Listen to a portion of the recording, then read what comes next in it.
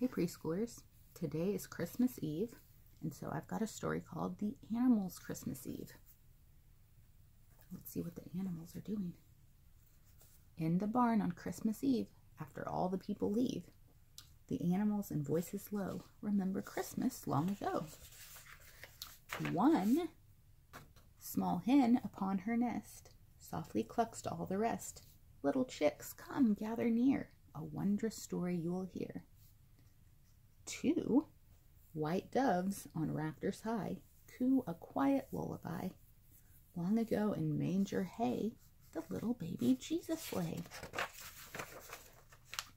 Three wise men from far away came to visit him one day, for he was born, the doves recall, to be the greatest king of all.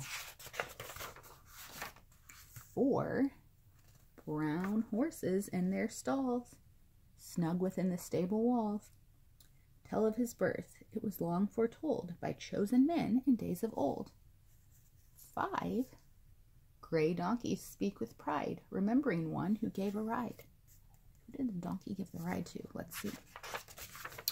Our brother donkey went with them from Nazareth to Bethlehem. He gave Mary a ride when she was about to have the baby Jesus.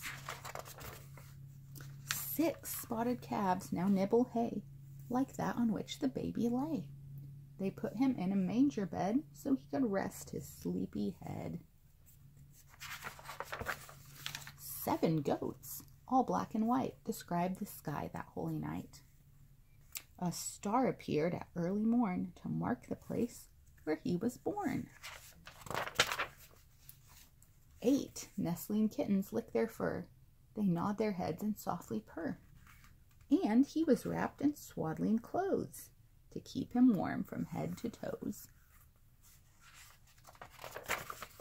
Nine woolly sheep down from the hill on Christmas Eve remember still. Shepherds heard the angels sing praises to the newborn king. 10 soft lambs say Jesus' name.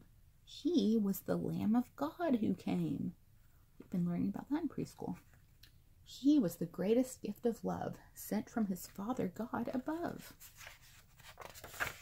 11 puppies listen well in hopes that they in turn can tell the Christmas story another year for all the animals to hear.